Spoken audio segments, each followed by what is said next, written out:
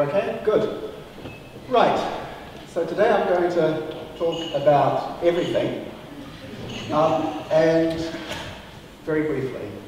But what I want to focus on are things which actually relate to the previous talk, in the sense that our position also affects the questions that we ask about the universe.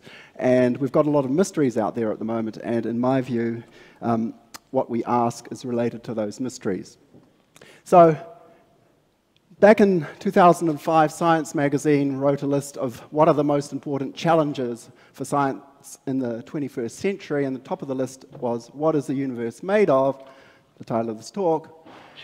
And for the past 14 years, I've been pursuing an alternative point of view, which relates to looking at the universe that we actually see and asking, where are the biggest holes in our theory, and where does that lead us? So it's been featured on the cover of New Scientist a few times. Of course, this is a dangerous rag, but it has been in more respectable places as well. Now, according to our current view of the universe, using the results from the Planck satellite, which I'll talk a little bit more about, the universe today is made of about 20% dark energy, about 25%, numbers vary, dark matter, so stuff that is not like the ordinary stuff that we are used to, and the rest of it, 5%, is stuff that we know and understand. This hasn't always been the case because things change in cosmic history, so I will point out what was happening in cosmic history. But in my view, there are related questions, and so what is the universe made of is related to some fundamental questions, in particular, what's the difference between motion and cosmic expansion, and where is infinity? Now, I don't have time to go into all of the physics behind that, but what I wish to present is a viewpoint that there are really basic things which Einstein left out of his theory, which we still have to understand, and the cosmic mysteries are related to understanding those questions. And moreover, this is testable, and it will be tested in the next decade. Right, so with a public audience, one must begin with Cosmology 101, and you're skeptics, so you want evidence for all the things we say. And I will go through at least the first three main pillars of evidence in turn. The first piece of evidence we have about the universe is the cosmic redshift. The universe is expanding almost uniformly. There is the cosmic microwave background radiation, the echo radiation from the Big Bang, so we know that the universe was in a hot, dense state, as the sitcom tells you. And there are things we know about light element abundances which tell us about what we know the universe was made of at particular times in its history. And then there are many, many other things which we've got better and better at measuring and detecting, and so there are loads of other things, but these are the main pillars that have been around for a very long time. Now, the first pillar is the redshift of light. So if we observe distant galaxies, we see that spectral lines are moved from the ordinary position that we're used to seeing them at, and if the audio works, that's a very familiar effect about the change in frequency of something that is moving towards you or receding away from you. When it's moving towards you, the frequency increases. When it goes away from you, the frequency decreases. So that effect also happens to light, but in a different way, respecting special relativity. But we have to be careful because there are different ways of getting redshift, and the Big Bang certainly was not an expansion in a pre-existing space. It's not like that. So there is differences between motion and expansion, and if you're thinking about motion, really you need a reference frame with which respect to define motion. And in general relativity, motion is really only defined locally at a point. So in some sense, if I write down a distance and divide it by a time, and it's nothing relating to local motion, and work out the rate of change of one with respect to the other, given some distance and some time, that can exceed the speed of light, and it doesn't disobey relativity. It's just the fact that motion relates to local reference frames.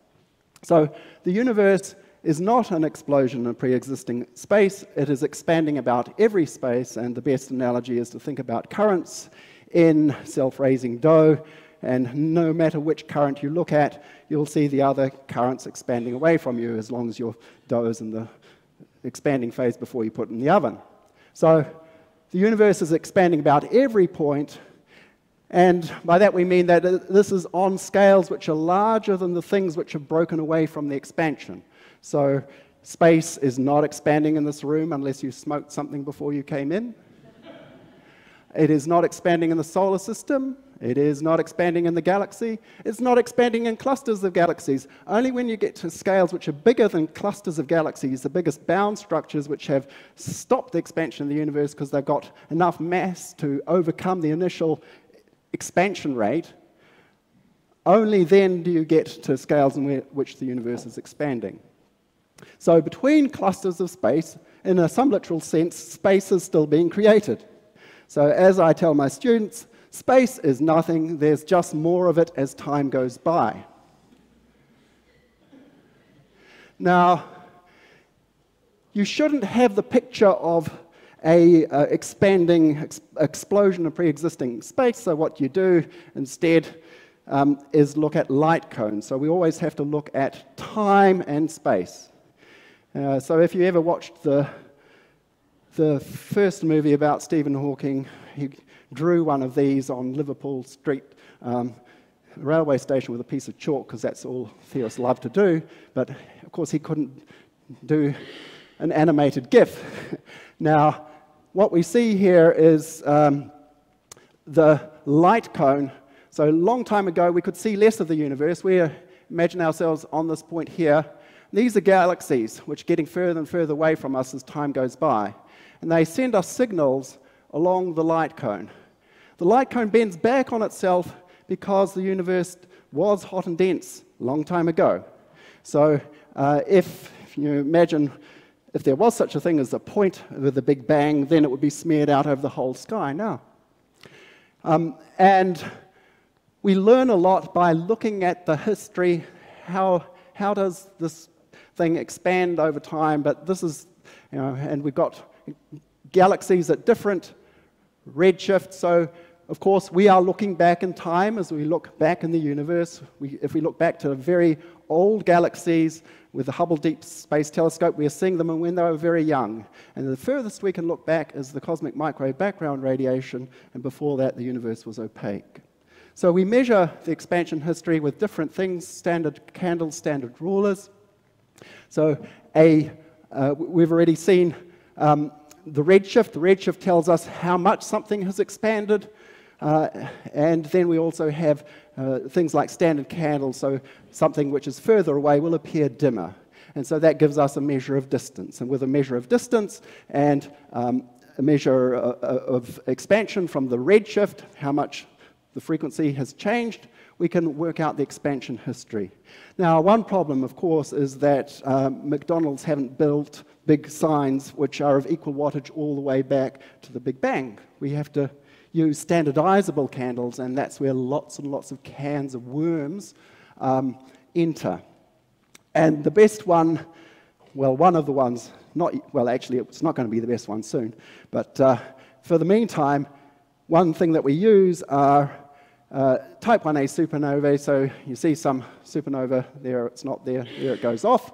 And type 1a supernovae, that would be another lecture, but because they are a white dwarf close to its Chandrasekhar limit, in some sense they are insensitive to their initial conditions, not completely, and therefore they go off. They're more a standard bomb than a standard candle. But with such measurements or such observations, we've determined since 1998 that the expansion rate of the universe appears to be accelerating. Now, that evidence was based on a few supernovae back then. It's now based on many supernovae. And that immediately poses an interesting question, because gravity, ordinary gravity with ordinary matter, whether it's dark matter that we don't understand, but as long as it's matter, matter will cause things to clump gravitationally. It will want to slow down expansion. So in order to have something which is with the expansion rate which is increasing, you need an extra force, something repulsive in the vacuum of space.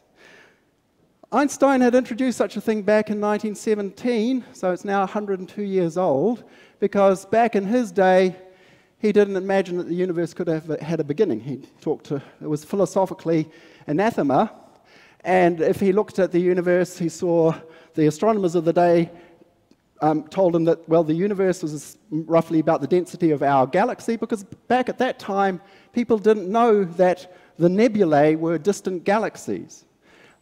So it seemed a reasonable assumption to Einstein to assume, well, they've got these randomly distributed stars, and they're roughly homogeneous, so I can assume that it's the same roughly everywhere, and why should the universe have a beginning? Let's introduce something to make it stop wanting to change. So the thing about gravity is it makes things want to change.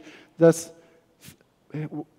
cosmological constant that he introduced was finely tuned in order to stop the expansion that required the universe to be closed in on itself. There are many things relating to that.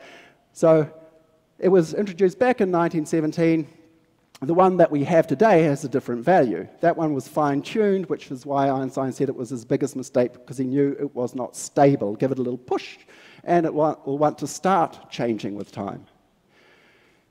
Now, let's look now at the hot Big Bang, pillar number 2. So when the universe started out, when it was less than about 380,000 years old, it was a hot, dense plasma.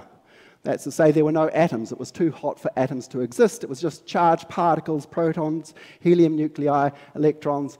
And if you take a box of something which is hot and you expand it adiabatically, that's say without transferring energy in or out of the box, it will cool down. The same thing happened to the universe. And early on, the universe was opaque because light will scatter from free electrons just as it does inside the sun.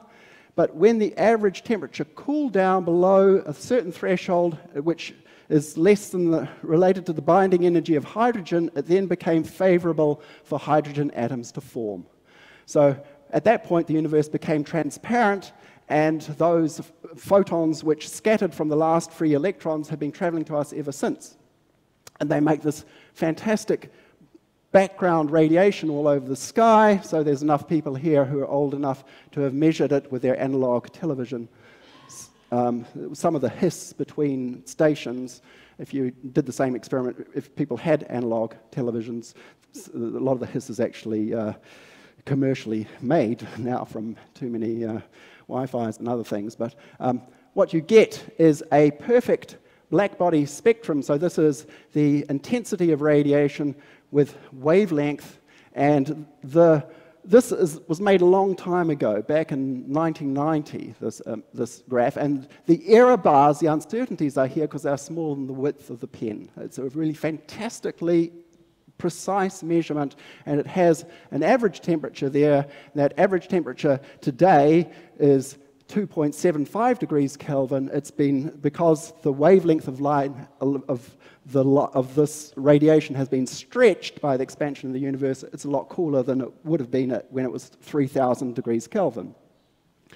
Now, when we measure that, we measure it, it's very boring because the average temperature is the same everywhere on the sky.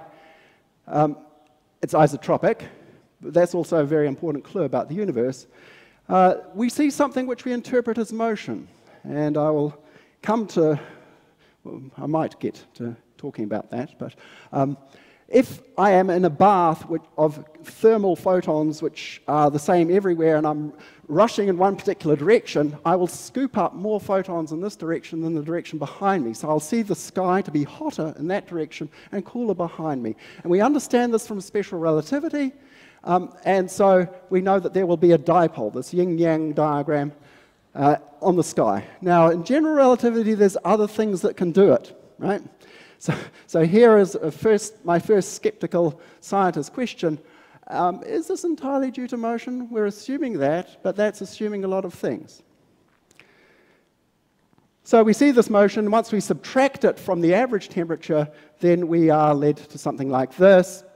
So this was the sky as seen by the WMAP Wilson microwave anisotropy probe back in 2003 to 2009, roughly, and they produced a lovely animation. So these relate to overdensities and underdensities. Where it is blue, it's a little bit overdense because light has had to travel to come out of little wells. So the differences from smoothness at that time were about 1 part in 100,000. So the universe was really, really smooth, and little changes in density, but those little differences in density formed stars and galaxies and clusters of galaxies, and an amazing sort of structure. And here we are today, looking back through it all, back as far as we can see. So this is looking back on that teardrop, our past light cone, to the cosmic microwave radiation, which is coming to us from all over the sky, and you could register as a hiss in your analog television station between stations. Now, that was back in a decade ago. We've got a better measurement of it now. So from the Planck satellite, so if we look at those fluctuations, so this is the tiny differences after we've subtracted our motion, or something like that, little overdensities and underdensities. And we can learn a lot about that. And when we look at the power, so if I look at 2 points on the sky, so look at every point, every pair of points which is 1 degree apart, then look at every pair of points which is 15 degrees, which are 15 degrees apart, look at every pair of points which are 0.001 degrees apart, and see what's the temperature difference, then that has a pattern in it which is related to sound waves in the primordial plasma. And if we plot that in a particular way, which physicists know about if you do spherical harmonics, these are small angles, these are large angles, and there is a peak, and the peak relates to the scale at which the differences in temperature are the biggest. Now, I'll show you what we mean by that in a moment. I just want to explain what these mean. So what's happened here is that up to the time the universe is 380,000 years old, there are sound waves on every scale. They're doing all of this, but there's one sound wave which has just had time enough to do one compression or one rarefaction. So there'll be overdensities and underdensities at a particular scale which relates to the speed of sound and how far sound can have traveled in 380,000 years, and that gives the first peak.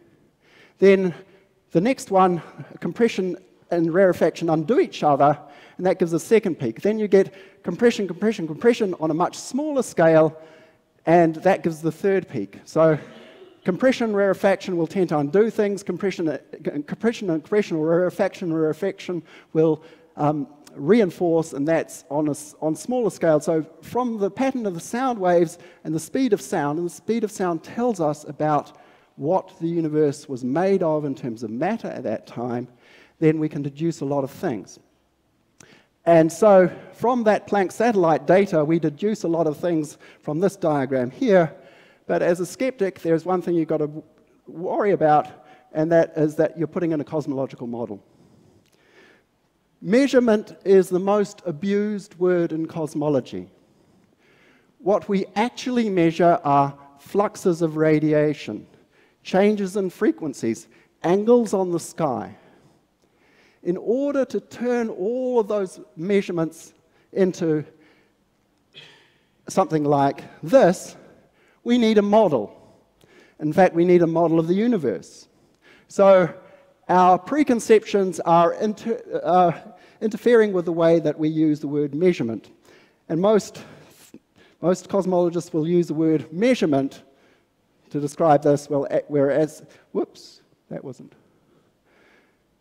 actually, if you take the data, and this data itself has been averaged by looking at the satellite is sweeping around the sky so many times over many different cycles of the Earth's orbit around the sun, and this is already average data, but this is only data which has been averaged.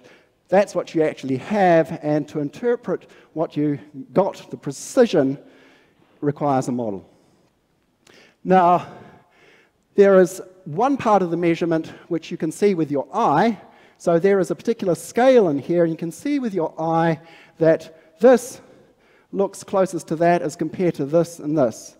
Because what that is measuring within a model is the distance to the last scattering surface, the epoch at which those last, the electrons which, the photons which scattered from the last free electrons at that epoch, and they've been traveling to us ever since. There's a distance to that, and that tells us something about the spatial curvature, provided you assume that spatial curvature comes in 3 flavors only: vanilla, strawberry, and chocolate. And we've got vanilla. Now, actually, there's nothing in Einstein's theory that tells us that spatial curvature comes in 3 flavors. That's where we're putting in the model, and that's part of the model which is giving us that precision, whereas this is actually what we have.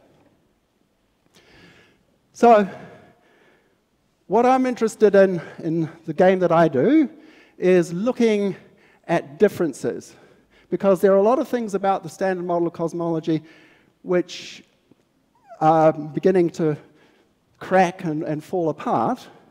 And so I've got a particular model cosmology which deals with a lot of issues from fundamental principles. I call it the timescape for reasons I'll tell you about. But if you look at these figures 1, 2, and 3, there are some curves here. So these are Hubble diagrams at different redshifts. So the redshift is the fractional amount by which the frequency or wavelength of light has changed. So if at 0, that's where we are today. There's no change. But if things have stretched or et cetera by a factor of 2 or 1100. So the nearby universe, which we can measure with supernova, is up to about a redshift of 1. Quasars and old galaxies go up to a redshift, well, they actually go about 7 or 8, but we see fewer of them.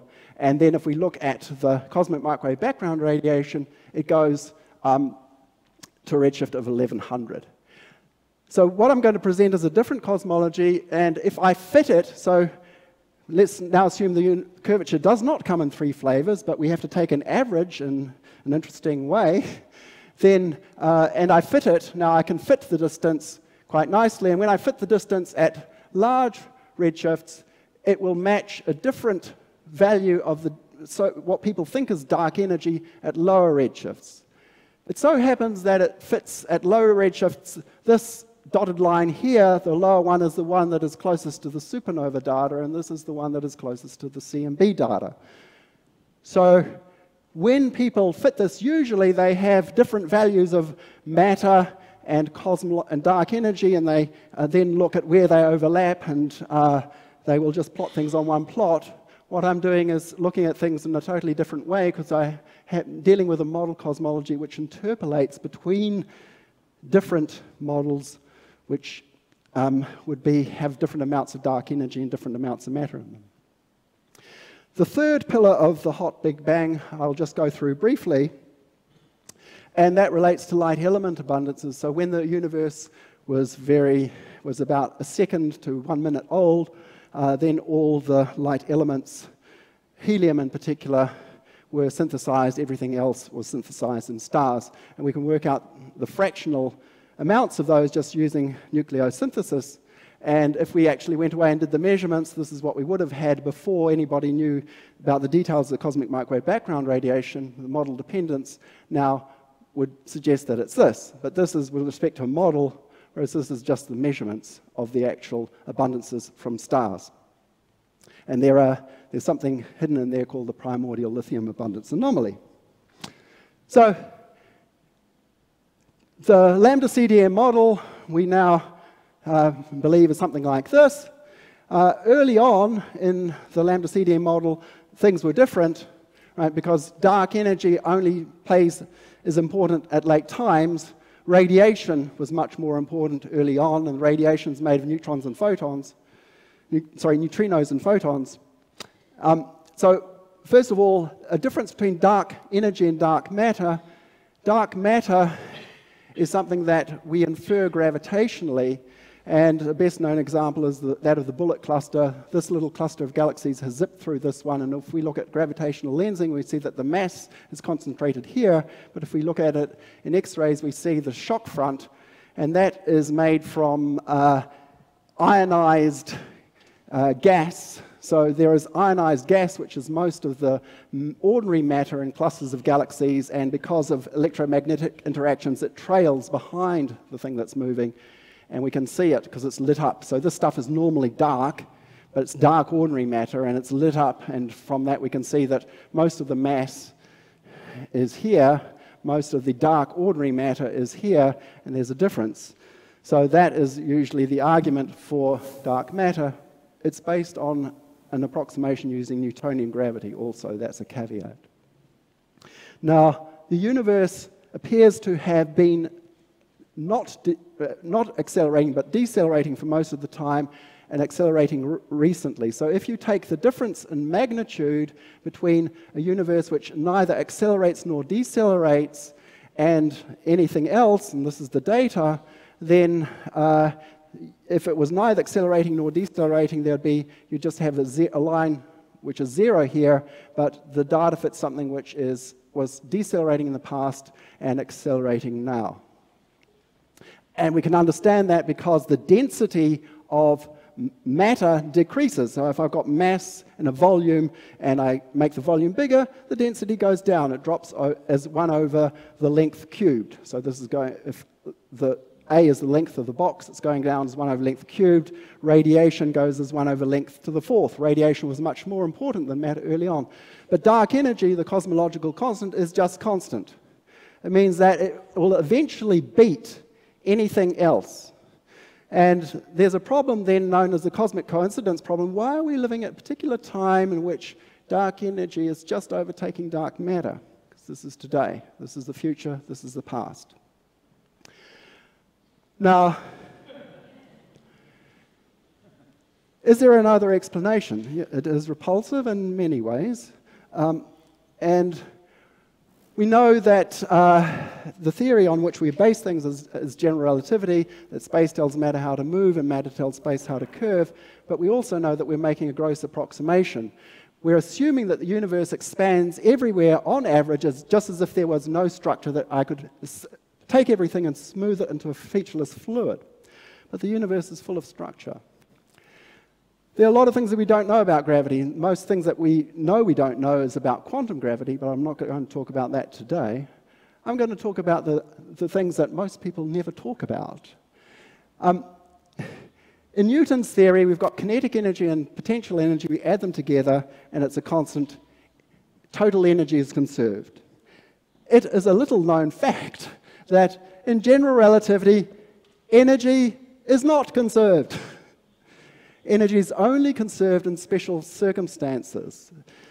And this relates to the strong equivalence principle. It's a way in which the dynamical nature of space and time get mixed up with ordinary mass energy.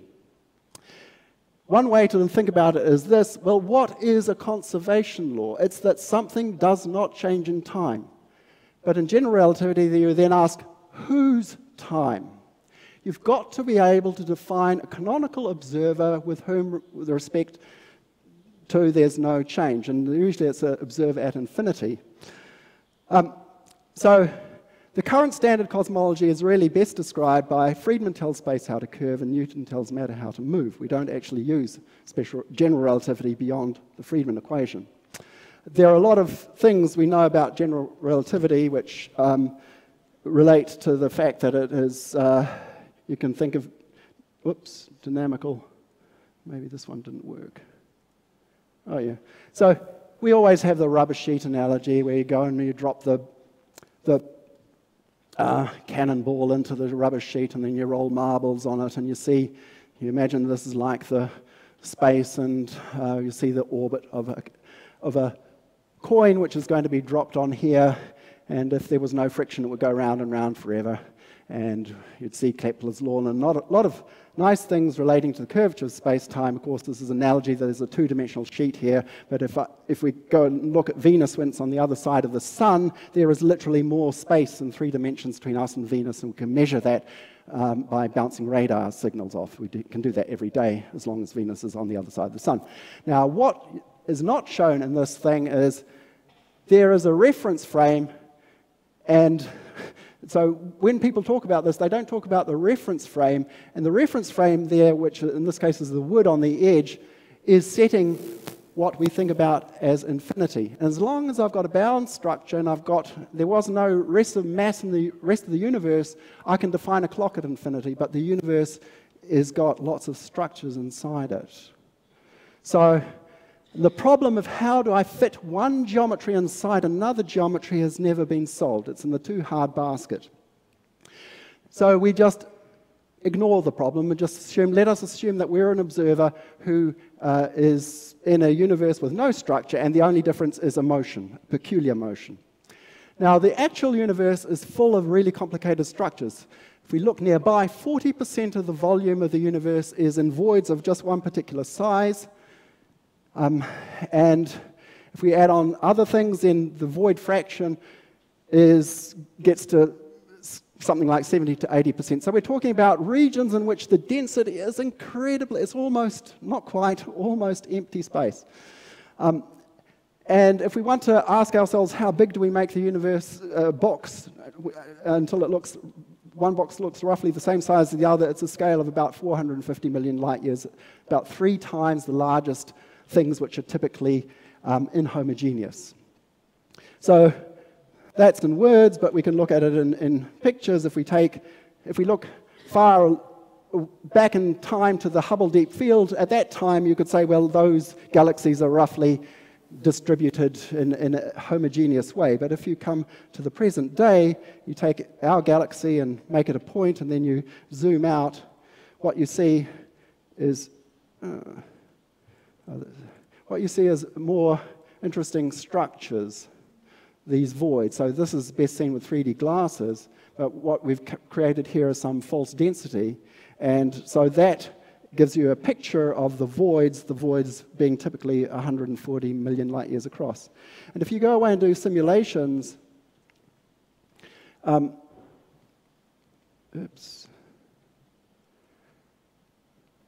if you go away and do simulations, and you take the real survey and you do many simulations, you'll see that on some scale it looks kind of the same. But if you go closer up, then you'll see that actually the universe appears to be have more voids than the simulations. So the simulations are using the standard model with Newtonian gravity, because we can't actually do this problem in general relativity. And on closer scales, it gets a lot messier. So that is one of the problems with the standard model. And of course there are lots of questions about bias when you go and sample things in the sky, so there's a lot of things to consider. But basically we see a lot of structures, so things called the Great Wall, the Sloan Great Wall, and we see voids. And there's another interesting cosmic coincidence. The universe appears to start accelerating just when all the structure becomes defined. So we say that's going non-linear. So there's another cosmic coincidence which looks like a smoking gun. So why does apparent acceleration start at the same time as the complex structures form? Have we screwed it up? So that's my opinion, is yes, we have. We're looking at it far too simply. And you can realize that acceleration is an apparent effect in the following sense.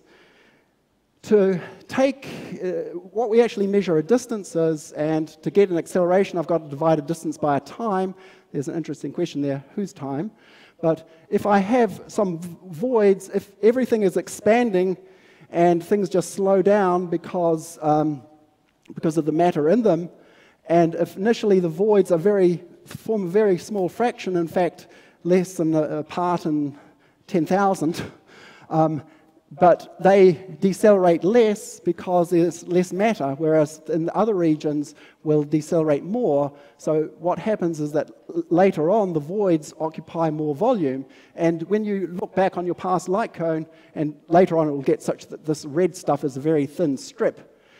When you look back on your past light cone, you're taking an average over all of these different regions and assuming that they're the same, but they're not. So when your average takes in more voids than other regions, it can appear that the universe is suddenly starting to accelerate in its expansion rate because you're using the wrong model.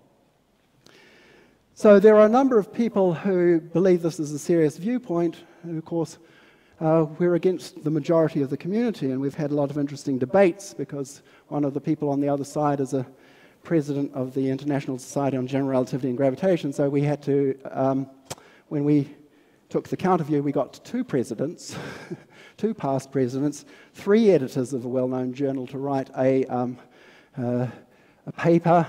So this approach is called back reaction. You take the idea seriously that we have to look at averages of Einstein's equations, and then we have to think about what you do when you take general averages, and it's a lot more complicated and it's a lot less popular because most people's careers are built on writing down. You can do a lot of crazy nonsense as long as you just solve differential equations. You don't have to think. You see, a good particle physicist can think of 10 new particles before breakfast. Now, even without coffee. So is there dark energy, or is it something related to cosmic structure? So my contribution to the thing has been to look at how do we interpret general averages of Einstein's equations. So the fitting problem was introduced by George Ellis, who was a student together with Stephen Hawking back in Cambridge. He's actually a bit older, was a bit older than Stephen. But the person who thought about it most is Thomas Buchert there. And so Buchert has a way of taking general averages of Einstein's equations, and what I did was to think about how you would interpret this. And the thing here, if I take a box which is large enough that one box is more or less the same as the other, and that means making it about 450 million light years across, because we've got voids, and the biggest typical void is about 140 million light years across, then there are two ways of looking at it. One is by volume, and the average position by volume is in a void with no matter. Whereas everything that we measure, that we actually take observations of, is stuff that has to be greater than the critical density. It has to be dense enough that it forms structures in the first place. So we've got a little selection problem which relates to something called the Copernican principle. We are typical observers, but we're typical observers for observers in a galaxy. The original Copernican principle problem came about because we didn't realize that, okay, in the solar system, we're actually in a very privileged position because we're standing on the surface of the planet, which is rotating. If I took an average position by volume in the solar system, I wouldn't be rotating. I would never come to the view that the Earth was at the center of the universe. So what we're doing is coming to a viewpoint based on the spatial curvature in our location and then extrapolating it over all scales, because it's nice and simple to think that there is only a universe in which spatial curvature comes in three flavors. But Einstein didn't order that. In fact, if you think about the principles of his theory more closely, then you wouldn't expect that at all.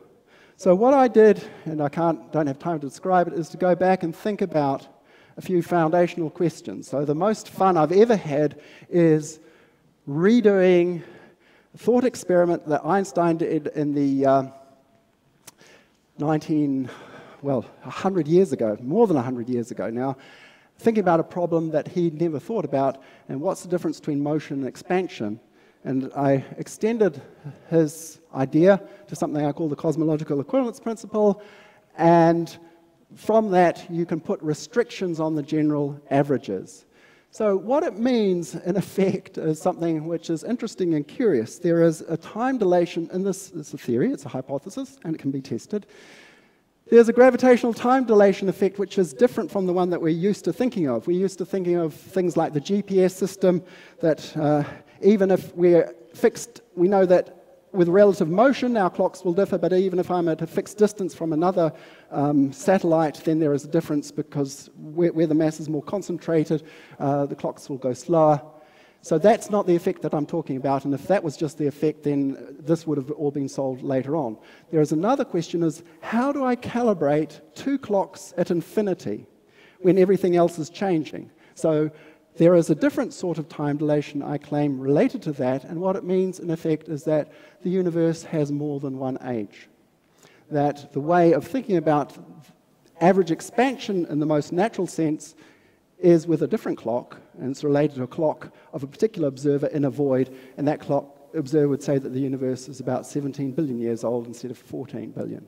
So, and it's very important because when you turn a distance into an acceleration, you've got to understand which clock you're taking the derivative with respect to. So what appears as what was actually deceleration can actually appear as acceleration if you take the wrong clock. So we can go away and do various things. So as I said, with a phenomenological model, you get different ages of the universe depending on which observer you are. You also find that the nearby Hubble constant varies depending on the scale of measurement, and this is very interesting because in the last couple of years, a big controversy has arisen about the value of the Hubble constant. It's now observed to be discrepant. And what most people don't understand typically is that they're used to thinking about relative decelerations of static observers, whereas what I'm talking about is a very tiny effect, a relative volume deceleration which is very tiny. So something which is very tiny and it's less than an angstrom per second squared, if you integrate that over the lifetime of the universe, for us over 14 billion years, it can give you something which differs by 4 billion years, and that seems totally crazy and outlandish, which is why most people will not want to do this. But it does solve the cosmic coincidence problem because you can quantify it. And in terms of the void fraction, and you'll see that apparent acceleration starts when the void fraction gets to about 58%, so it's actually, you got rid of that problem. So you can go away and you fit supernova data, and in fact, with the most recent set that we can have access to, because there's all these issues about the many cans of worms relating to the data, the timescape model and the lambda CDM model, so this is the same diagram that I showed you when there's apparent, in our case it's apparent acceleration, deceleration. The timescape model, it's called the timescape because of the differences in time, is always a little bit flatter because it's only apparent, and they fit, well, with Bayesian evidence, you can't tell the difference between them. The timescape model fits slightly better. The important thing is that it's testable. So being a skeptic, you have to have evidence, and the differences between those three curves and the timescape model, at any redshift, it is about 1 to 3%. You need very, very high precision. So the Euclid satellite, which will be launched in 2022, will enable tests of that. So it's doable, and what you can actually do is test the Friedman equation, not just test my model.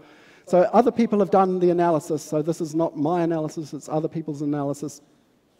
And so this is what you think of as the spatial curvature, which should be constant here, and it should be close to 0. And that's the best fit of the data at present, and the timescape prediction, I'm using their graph, and it's that green line, which is somewhere in here, and the thing is, these are the uncertainties at present. Well, actually, they've come down a bit since 2014, but both models fit. But with Euclid and a lot of supernova, they've done a projection that this is what it should be.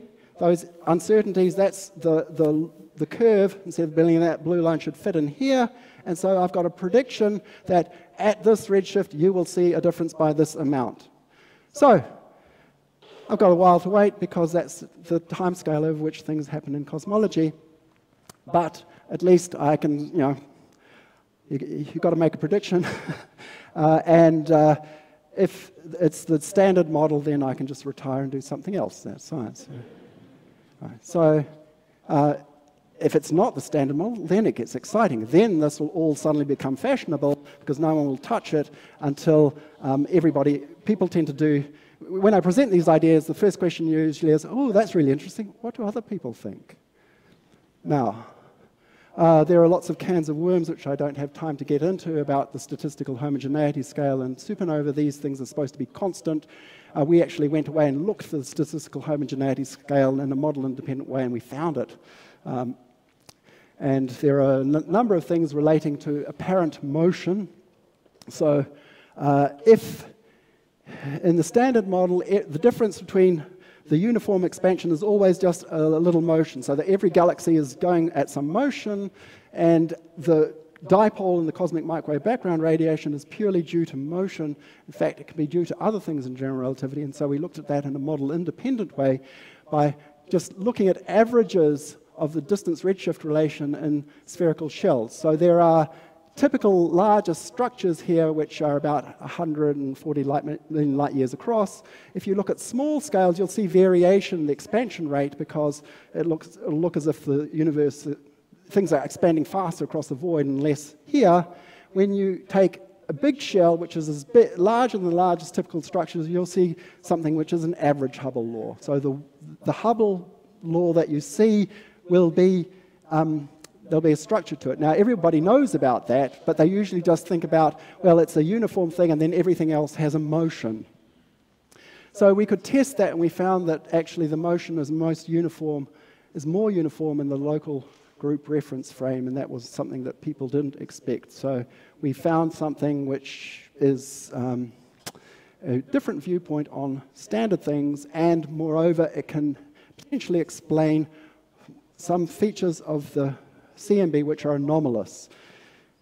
We have a formula to describe something which people think of as an anomaly.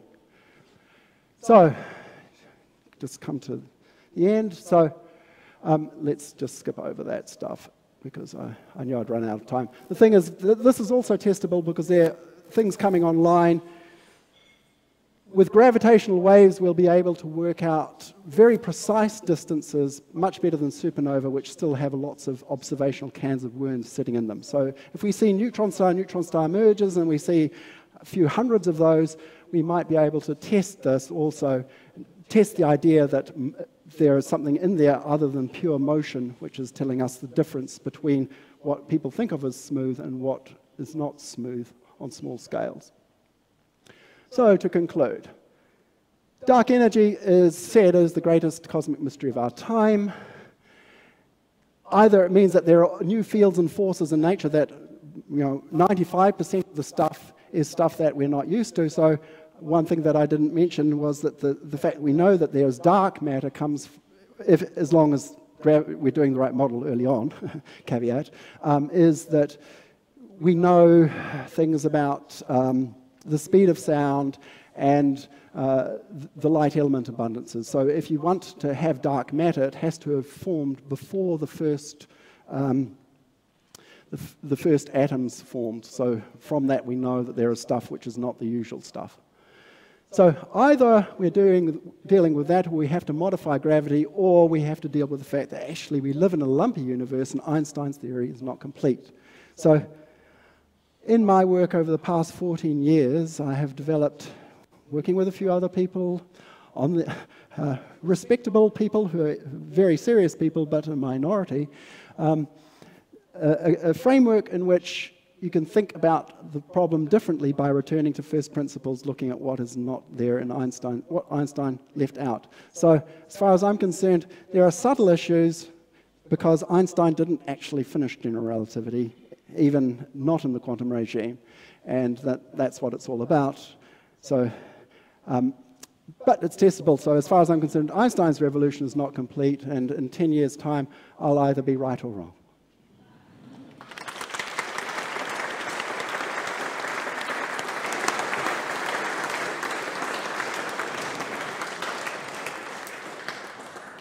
Questions for David? So if Would your model have any impact on how we measure distances in the universe? Because you talked about differences between the timescape model and the lambda CDM model, and which cosmology. Okay, so if I'm working on finding the distances to a group of quasars, for example, would I have to take your model into account? Well, you measure the distances directly, right? So and the thing you want to do is to take out all the model dependence as much as you can out of the distance measurement. So the thing is,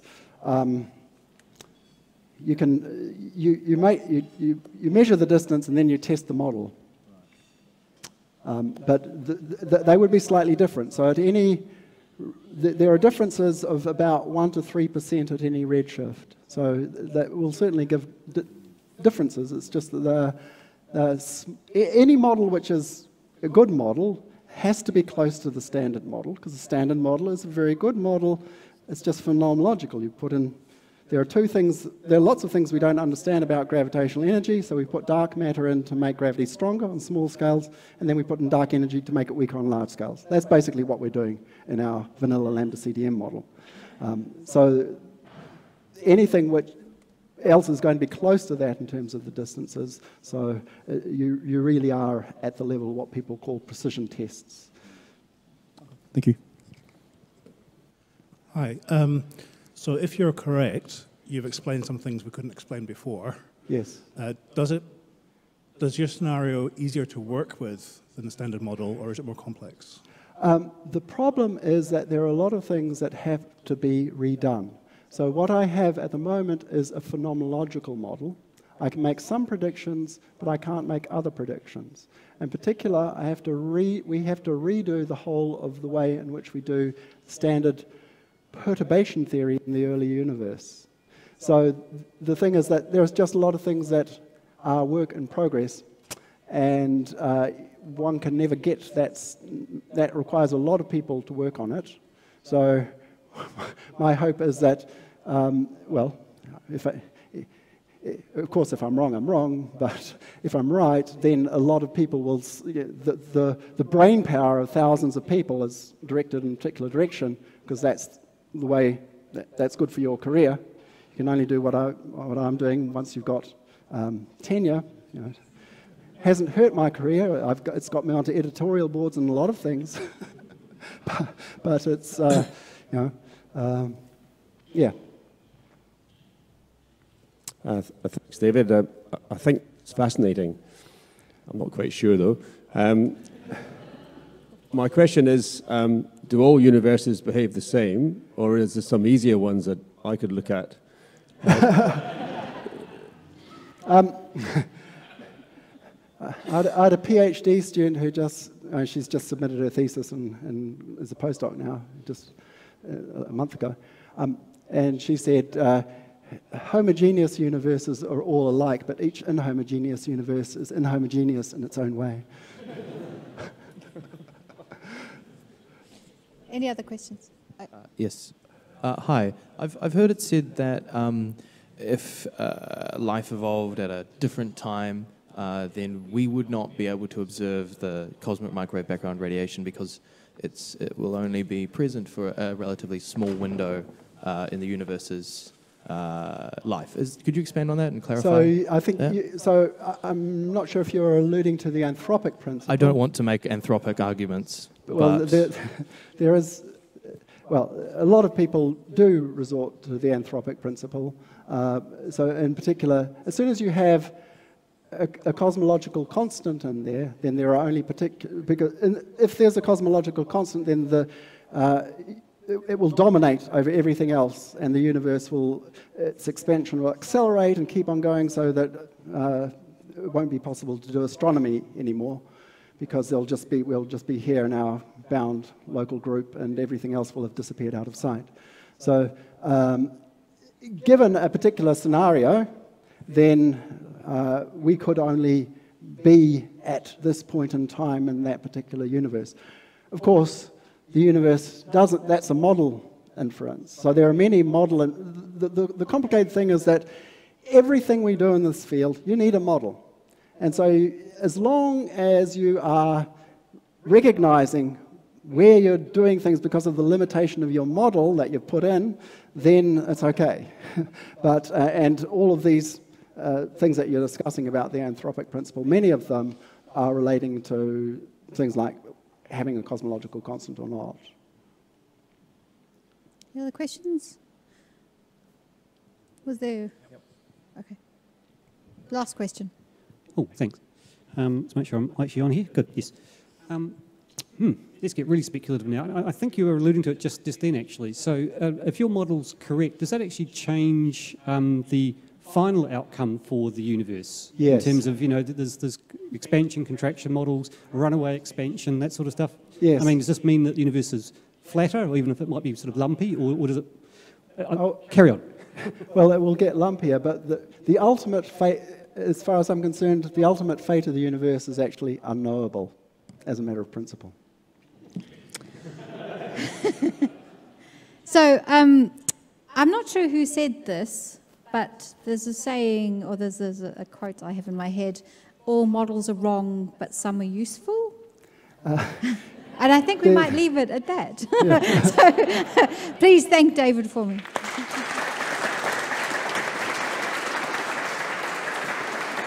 Thank you.